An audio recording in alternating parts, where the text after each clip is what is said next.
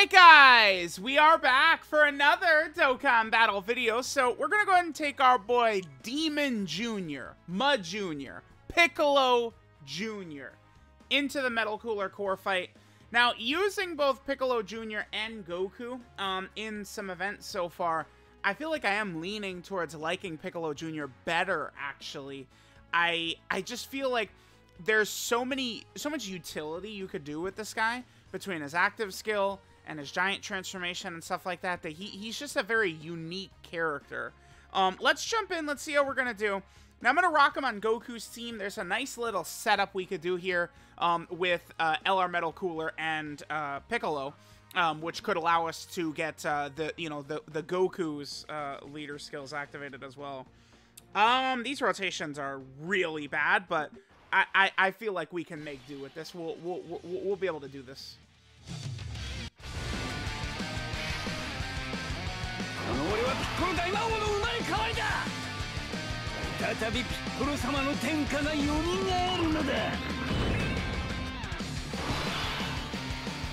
Alright.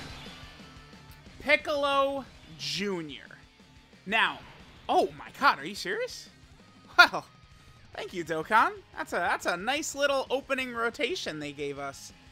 Now Jackie Chun, I believe I do have a full dodge build on my LR Jackie Chun.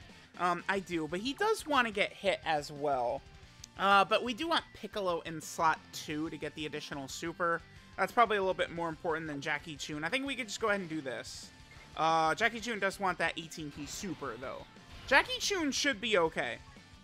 Now Piccolo, we're going to have a couple of links activated thanks to Jackie Chun, right? We got Fierce Battle, we have Incredible Adventure, and Guidance of the Dragon Balls. Remember that LR Jackie Chun? I'm going to do like an actual like 200% video on him because I have him rainbowed now after the most recent World Tournament, and he works great because remember, he's a 50% support to Piccolo Jr. and Goku, right? So that's going to help us out a lot. I'm just trying to find this, maybe? Yeah, that's it. Perfect. And then, look at that. Easy peasy. Alright, so we're going to have to float Metal Cooler after this, which will be good. So by the time we get to the core, we'll have Metal Cooler and Piccolo Jr. together, which means they're going to have big bad bosses and stuff like that. Yeah, Jackie Chun has to get hit 3 times, and he does build up. Alright, he gave us a couple of dodges. It's fine. It's fine. Alright, so Piccolo. Piccolo might get supered here. Piccolo should be fine. Hopefully he gives us at least 2 or 3 supers. I've been having pretty bad luck with Piccolo. I have a full offensive build on him, though. Remember, he needs to do 5 supers to fully build up. We saw what his start of turn defense was. Remember, he gets 100% on super attack in slot 2 or 3. There's hidden potential system additional. One more. Yeah, damn, dude. I just have terrible luck. Damn. I just don't have the ability to unlock Piccolo Jr.'s full power. That boy can go so crazy with the super attacks, man. And it makes such a difference. But it's just like, because the way Piccolo Jr. is structured, right? It's like he has a 50% chance to additional super, a 30% chance to additional super, another 50% chance to additional super, right? Like, he doesn't have, like, oh, normal with a 50% chance to be a super. It's either a super or nothing. And I just have been having, routinely, I'm having just, like, dreadful luck with it, which is very unfortunate. Okay, they're getting a lot of attacks in early. This is very good. This means if we get their Spirit Bomb off, they'll be very strong, and when they return, they've supered a bunch of times, so their damage reduction is built up as well. This is the first super attack. This is going to do nothing to them. They got a lot of super attacks in, so they are completely A-okay.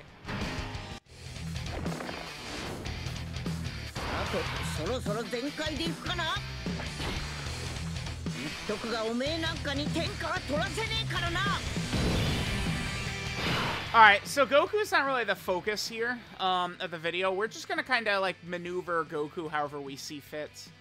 Yeah, dude, this sucks. This is why Goku being our 10,000th character that needs to get hit is just very a drag, I would say.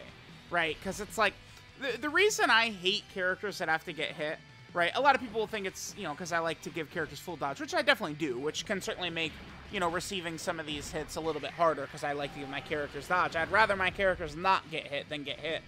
But the main issue I have with these hit requirements is because you don't control where the enemy is attacking, where the enemy is supering. It just, I mean, if they keep giving us these characters that need to be hit, it does lead to more, like, you know, thinking and strategy and stuff like that in the events, I suppose. But it just, you know, you can't rely on these characters to just easily be able to get hit. Now, Goku is guarding guaranteed the first turn, so he could, you know, get a couple of free builds there. But, like, you know, it's a coin flip every turn after Goku's first turn on if he's actually going to be getting the whatchamacallit or not, and if he's actually going to be getting the guard. So it's not something you could super rely upon. All right, we could do this. Usually you don't want Piccolo Jr. in slot 1. That's not the way you're going to want to use him in a lot of these really tough fights, but situations can present themselves where it does work out rather well. Right, now Piccolo Jr., he's going to get hit in slot 1 right here and get 60% attack and defense. But don't forget, right here, the Metal Cooler army can be attack debuffed. We already attack debuffed them a little bit. Now Piccolo in slot 1, by being in slot 1, he applies a 30% debuff to the enemy. So even if the core would super here, I just feel like he's doing almost no damage. Even Yajirobe at the end here is not going to die. So we have the same 2 links with Piccolo Jr. up right there. Next turn will be really strong for Piccolo Jr. with LR Metal Cooler, LR Jackie Chun, and then Piccolo Jr. himself. We'll have nearly as good of a rotation as we possibly can have. So he needs to do 3 supers to fully build up. We'll see what our luck looks like. Okay, so he still needs to do 1 more, right? And he's fully built up after this. I believe my Piccolo is 22 additional, so chances are good that we can do 1 more. Perfect. Okay, so he's now fully built up. Awesome. This is good. So we're fully built up going into the core, which is about what we could hope for, right? Look at the damage. He does a lot of damage. Yeah, very impressive. Hopefully no super, no super, no super. Good. Because I just don't want the debuff on Piccolo Jr. when we get to the core.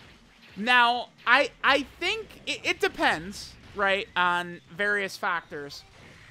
I do think Piccolo Jr. probably could get to a point where he can tank the Metal Cooler core just with raw defense. I do, even type disadvantage. I do think he could probably get there, but there's numerous factors, right? Like, is the intro buff up? Jackie Chun should be okay here. Yeah. There's numerous factors, right? Like, is Piccolo's intro buff up? Did he do his full supers? Were you able to do his active skill to where he could, you know, get his defensive buff in slot 1 and slot 2? You know, a bunch of different things like that would really matter. A bit scary here. Yeah, this is a bit spooky scary.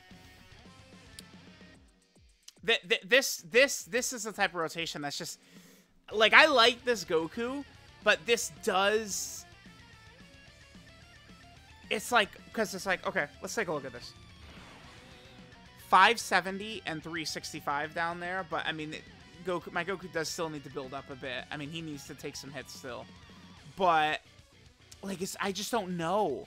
Like, if the core supers right away and Goku's not guarding, we just instantly lose, right? Like, it's annoying. I do feel like he's balanced well. That's about all I could say with that. Is like, I feel like they did a good job with this Goku. Because after, yeah, who knows? Let's see if my Goku, and I mean, I guess my Goku certainly could have dodged, right? I chose to do that because I could definitely get away with it. I knew that this unit would live a Metal Cooler Core super easily, so we could put them in slot 1. They'll be able to do their revive next turn if LR Metal Cooler does not die. So he's supered right at the start, huh? That's bad. Him supering immediately, means I can't really accurately predict, I think, where he's going to super next turn. I think the Metal Cooler, he could super in any slot next turn. So I'm probably just going to rock LR Metal Cooler slot 1, Piccolo Jr. slot 2, and then Jackie Chun in slot 3, because that will give us the best performance from Piccolo. Our HP's not low enough. I mean, unless we're not guarding here, which, oh my god, the piece of shit wasn't guarding. Okay, yeah, we would have been dead.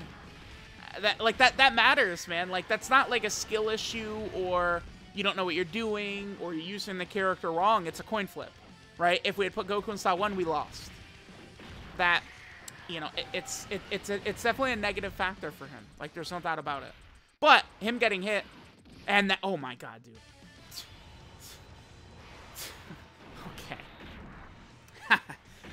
I mean, we're fine. We're completely A-okay because we have the better character, Piccolo Jr. here, man. He'll save us. Don't worry. Jesus Christ, Goku. Okay. Now, again, we're fine because I mean, we have a bunch. I've got a bunch of tricks up my sleeve that we're gonna rock here, right? Because Piccolo Jr. falling. What are his HP conditions again? Let me just pull this up. But we're gonna be able to go from his giant mode. We do 2 turns guaranteed, then there's a 50% chance he'll do a 3rd turn. And then we're going to do these followed up by his active skill.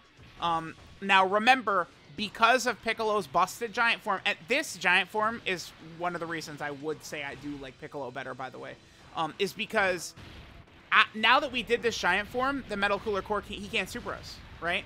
Like, once we leave giant form, Metal Cooler Core cannot super us. Right, so Piccolo completely is carrying us right here. And then we're going to be able to use his active skill, which is going to attack break Metal Cooler.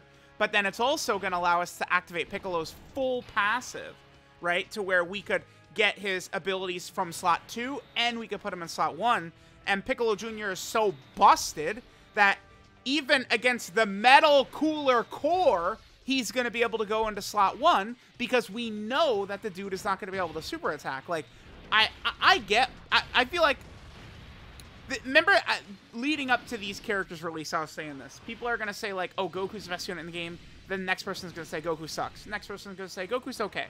And they're all correct, right?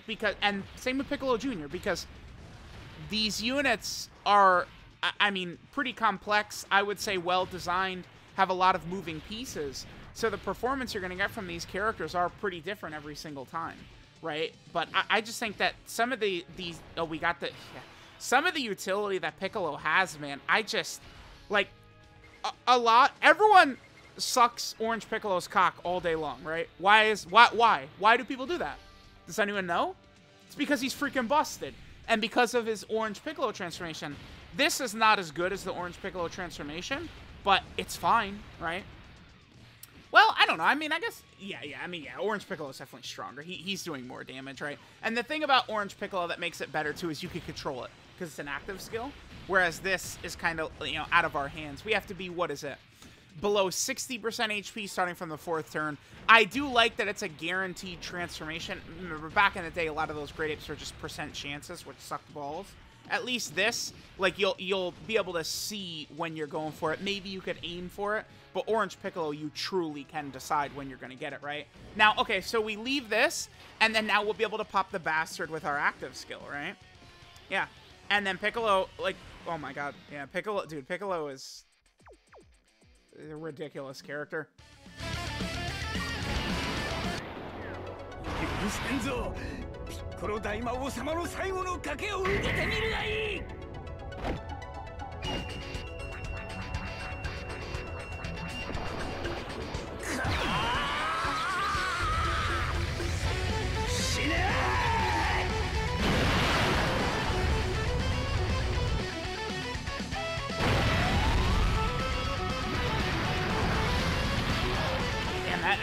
That damage was not bad. That was not bad at all right there. Okay. Yeah, we won. Dude, Piccolo Jr. just completely... Stupid character. Alright, so... yeah, right here, 1.24 million. Now, that, of course, is because we have almost all of his links activated, except for Tough as Nails and Giant. We're going to lose Guidance to the Dragon Ball Z Incredible Adventure to get him in slot 1, but Piccolo gets 60% attack and defense being attacked in slot 1. Because of Piccolo's transfer, the first attack Metal Cooler is doing is going to get broken by his active skill. But then after that, we know he can't super. The core cannot super us here. He can't do it. So, because of the giant transformation, right? Like, so like we've established and seen why Piccolo is what he is, right?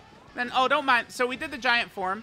We did the active skill, and then he drops 23 million, and we could do 1, 2, 3, 4 of these. He could do 4 of these. Yeah, like, damn. You know, I've been calling, you know, here's what's funny. Goku, after he revives, he's not the best unit in the game. because the best unit in the game is Piccolo Jr. on this turn.